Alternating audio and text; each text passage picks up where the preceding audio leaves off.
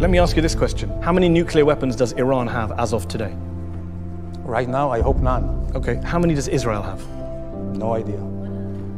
No idea? You were in the government. They don't tell you that stuff. No idea. Who do they tell? No idea. I'm telling you, I never discussed it. But it's irrelevant. It's between, you never discussed Israel's nuclear weapons. You can say that hand on heart, you've never discussed Israel's nuclear. You're expecting us to believe that the Deputy Foreign Minister of Israel never discussed Israel's nuclear deterrent? Seriously then? No. How many nuclear weapons does Israel have? Because know. experts say it's anywhere between 80 and 400. So what? So what? Yeah, so what?